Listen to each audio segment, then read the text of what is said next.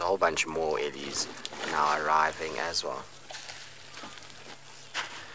As you say, you've never seen that before. Wow, well, it's not a very common thing to see at all.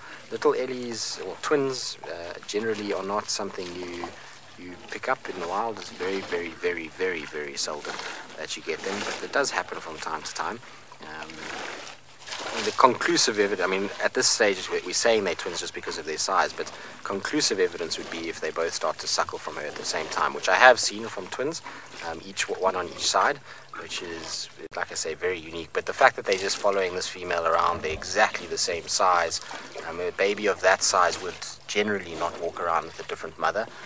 It won't follow, you know, a different female. It will stay close to its mother. Those little ones are absolutely tiny. They're probably only a few months old, so they're not really going to be kind of bumbling about with siblings or anything like that. So I'm pretty sure that they're twins. Super cute. It's difficult to really see an elephant of this age, whether it's a boy or a girl, unless they actually kind of let their genitals. Oh, Mom, you just pushed the little one in.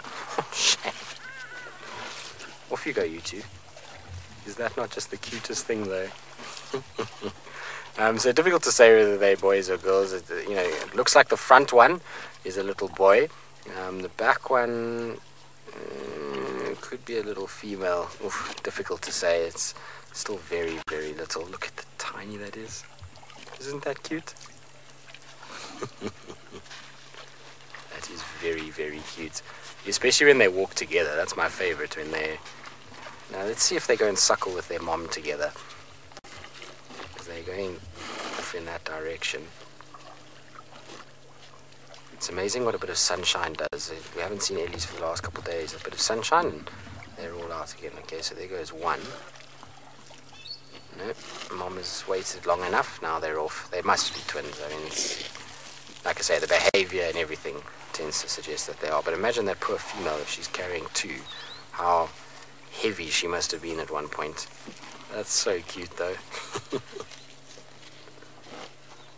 Like I say, very rare. You don't see it often at all. It's very special to see little Ellie twins, especially small ones like that. Cute.